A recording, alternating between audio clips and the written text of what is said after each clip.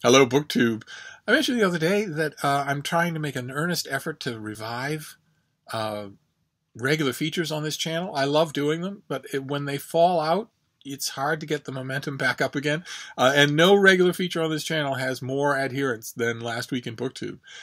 So I'm going to try and ease my way back into that starting today.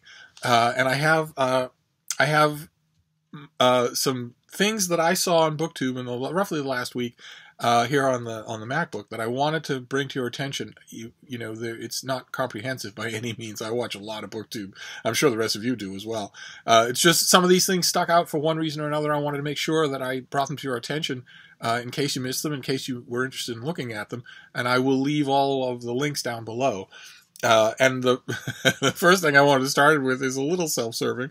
It's an event. It was all over your BookTube. It's March Mystery Madness, the third year of March Mystery Madness, in which for the entire month of March, a whole bunch of BookTubers will encourage everybody else on BookTube to celebrate murder mysteries and the reading of them and the loving of them. And the reason why it comes first on my list is because it's the very first time anyone's ever asked me to help host an event. I am one of the hosts for 2018's March Mystery Madness. So we're making a lot of mystery-related videos in March. But also, we had an event. We had an event on BookTube. We had a BookTuber get published. Rachel Mauro got a story published in an anthology and was present as one of the authors signing copies at an event in the legendary bookstore in Washington, D.C., Politics and Prose. And she was met there by Ernest Lee Eston and Peg the Book Prize addict. They had a sort of a mini BookTube meetup and did videos, and it seemed utterly delightful. So congratulations to Rachel.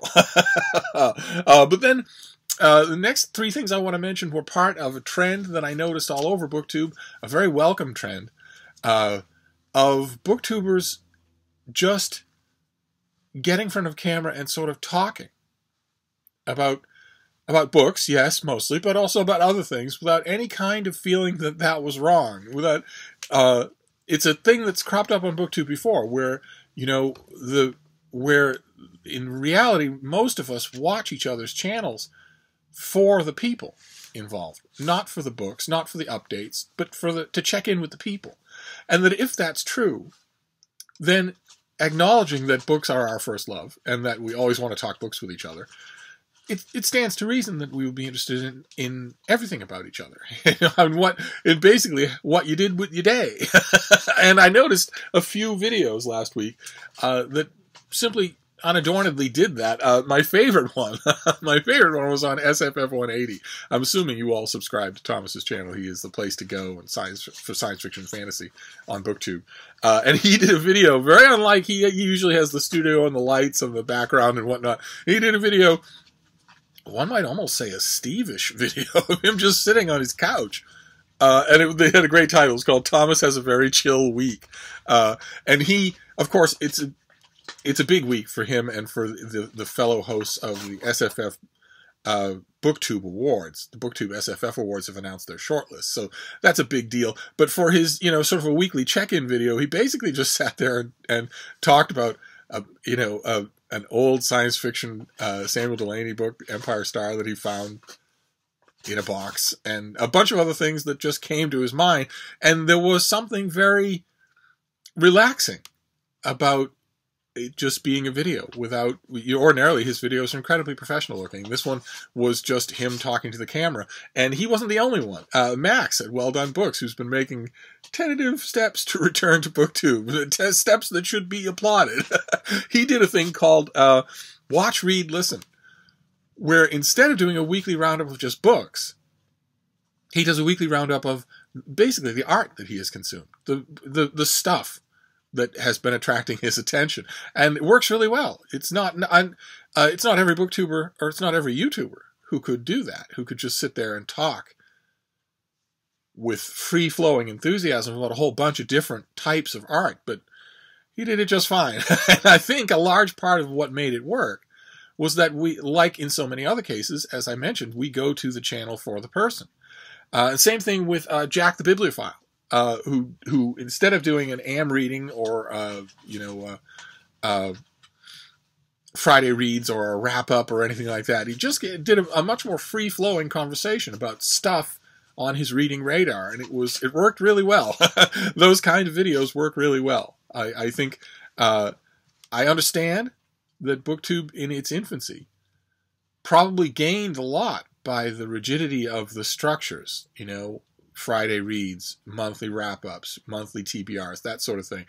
But I think as BookTube gets older, and as, you know, to put it colloquially, as all of us get to know each other, I think you're probably going to see videos like these more often. People just getting in front of the camera and talking, just catching you up. I don't think the formalized stuff will ever go anywhere. The formalized stuff is too much fun to do. But I like seeing these. I like seeing people just turn the camera on and talk about stuff that they've been not necessarily just reading, but just anything. And I saw a lot. These are the three that I mentioned here, but I saw a lot of videos of BookTubers saying, hey, I just saw a movie, or hey, I just caught up on this series on Netflix. Wonderful. Absolutely wonderful. Then I also love, in Last Week in BookTube, I love to mention book reviews, just because I'm a book reviewer, so I pay attention to them, even though they seem to be the ugly stepsister as far as BookTube videos are concerned. And I understand that. I do understand that. If your title on your video and your thumbnail and whatnot announces that you're reviewing one book, it's understandable that maybe 2/3 of the people who look at that video might think, I only have so many minutes in the day to watch videos, and I'm not interested in that book at all. That's not the same thing as a generalized conversation where you're there for the person. You can be there for the person all you like, but if the person is talking for 10 whole minutes about one book that you're not going to read and have no interest in, no matter how much you like the person, you might give it a pass. But there were two reviews that I wanted to mention. There were a lot of good videos, a lot of good reviews that I saw. But James at Plots and Points reviewed Last Night in Montreal by Emily St. John Mandel.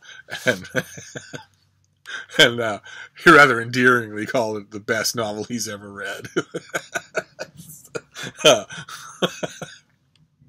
But even so, his enthusiasm was extremely charming, extremely enjoyable. And also, because Emily St. John Mandel had a great week, Sam at Thoughts on Tomes reviewed Station 11, her only passable novel.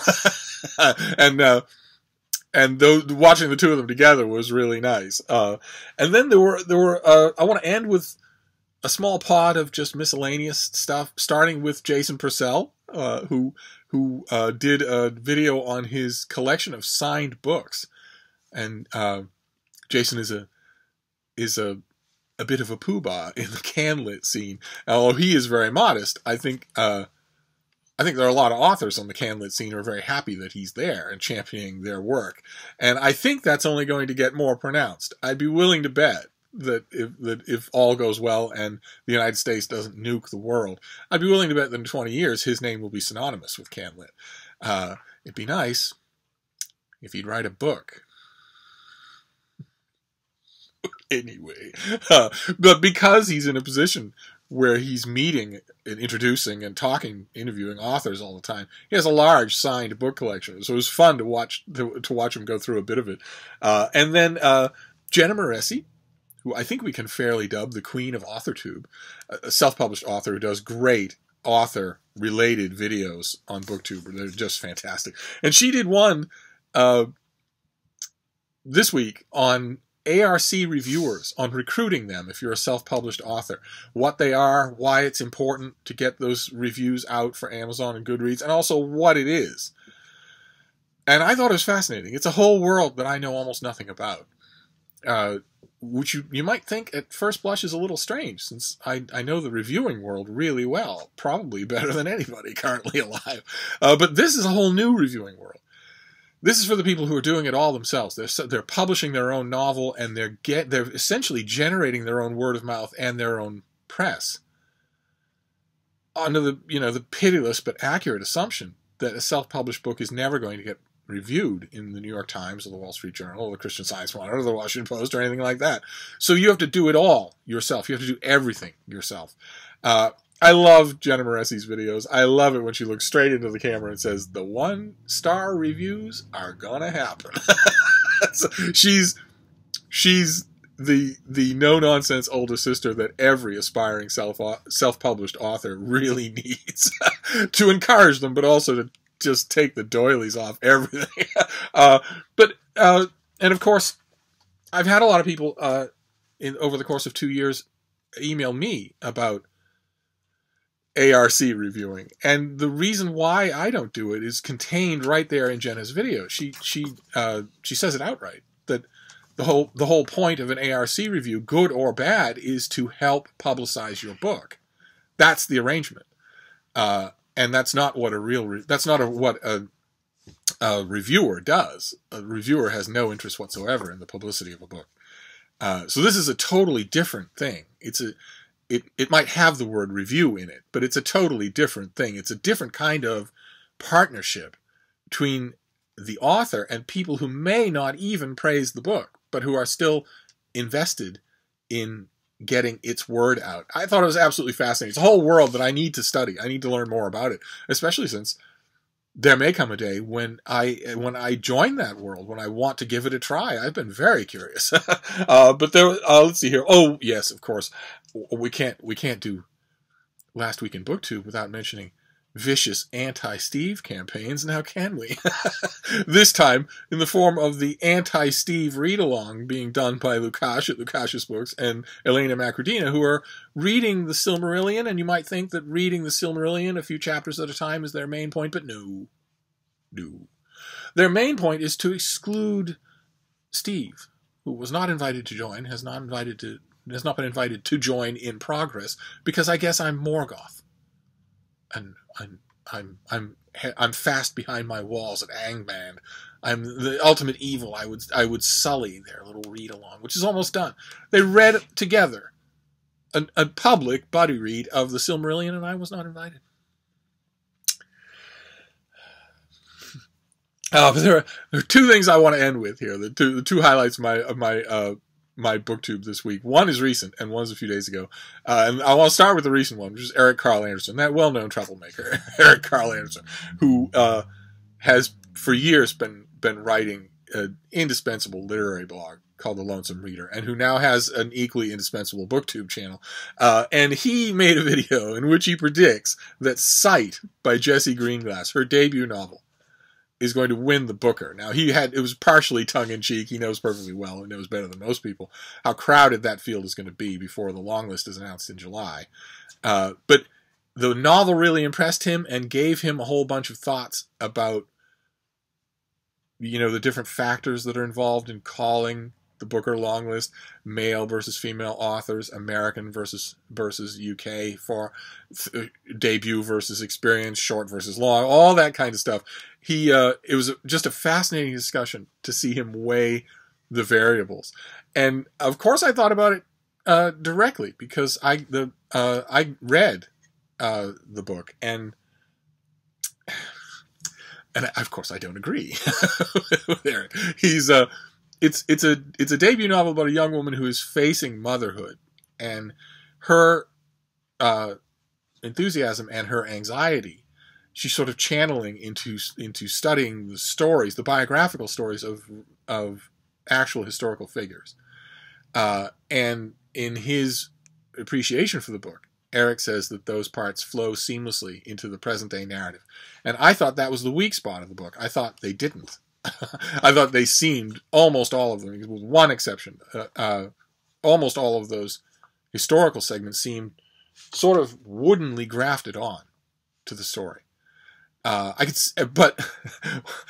when I was listening to him talk about the book, I was reminded of something that I don't like being reminded of, but nevertheless, since I was reminded of it, I will remind you of it, which is that when it comes to assessing contemporary fiction, Eric is considerably better at it than I am.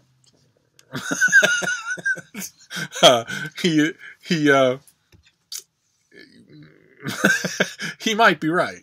He might certainly be right that the book will be on the long list. The one factor that he wasn't paying any attention to in his video, which is actually kind of charming, but come on, the rest of us have to pay attention to it, which is that which is the Heisenberg uncertainty principle, that to observe a thing is to change it. Well, that's never stronger than in the case of someone like the Lonesome Reader. And the reason why is because I know for a fact that 3 of the 5 2018 judges for the Man Booker read the Lonesome Reader. They read the blog. And I know that at least one of those 3 watches his channel religiously. They take his opinion seriously because he's one of those kinds of contemporary fiction readers where, you know, if something really strikes him, even other experienced readers are going to go and say, ah, there might be something to that. I think the word is influencer. So in a way, it's not fair for him to make a video saying this incredible long shot is an incredible long shot when the word that he has said that is going to get to the judges. He's going to get to the people who make the long list. I think to an extent that he himself would probably downplay. He has probably just influenced the long list to make sure that this book gets on it, which is kind of amazing in a way. We'll see. We'll see what happens. But I would be willing to make a bet, you know, that 35 years from now, 40 years from now, when confidentiality is no longer applies and people are writing memoirs, I'd be willing to bet that in the footnotes of a couple of those, a few different judges will say, yeah, we didn't even know about the book until he made his video. And then we read it, and it was kind of good, certainly good enough to be on the long list. I wouldn't be surprised if that was true. That's kind of unfair. And then the last video that I wanted to mention before I let you go, was David at the Poptimist, who did a video, I've watched it a few times now, called You Suck at Reading. In which, judging from the comments that on the video, in which he talks about things that apparently are almost universal among readers, about not remembering what you read, about increasingly about the way that people in the 21st century export their memory functions to external sources. So you no longer do the mental process of remembering, I don't even know how rainy a place Khartoum is, or the names of the Vedic Eddas or whatever. You no longer make a mental effort to remember those things because you know exactly where you can find the information without storing it in your own mind. And his video in large part was about how people increasingly do that with books, with the content of books. One amazing moment it's a great video. All of his videos are great, but one amazing moment for me anyway in his video was when he said that he went to his bookshelf, pulled down a book, and remembered exactly who recommended it to him, under exactly what circumstances and what method they used to recommend it to him, but remembers almost nothing about the book itself. So I watched his video the first time, completely non-comprehending anything about it. And then I've watched it 2 or 3 times since then, and I honestly don't, the phenomenon at the heart of it, I honestly don't understand. I don't understand how you could simply forget something that you read if you don't have, some sort of neurological problem.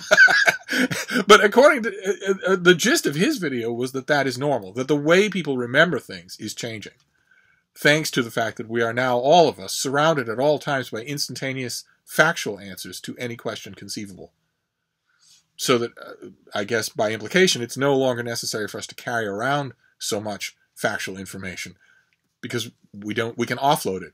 I thought that whole thing was fascinating. It's a classic Poptimist video in that it leaves you thinking about a lot of things long after you've watched it. So I urge you to watch it. I actually urge you to watch all of these. They're all terrific. And to let me know in the comments field not only what you think of these videos, but what I missed. What did you see that's not on this list that I may not have seen myself? That's the flip side of this coin, absolutely, is that I want to know your last week in BookTube. But anyway, we'll wrap this up for now. We'll see if this is still popular, and if so, I'll do it again. And I will see you soon. We'll be back to other videos. Thank you, BookTube.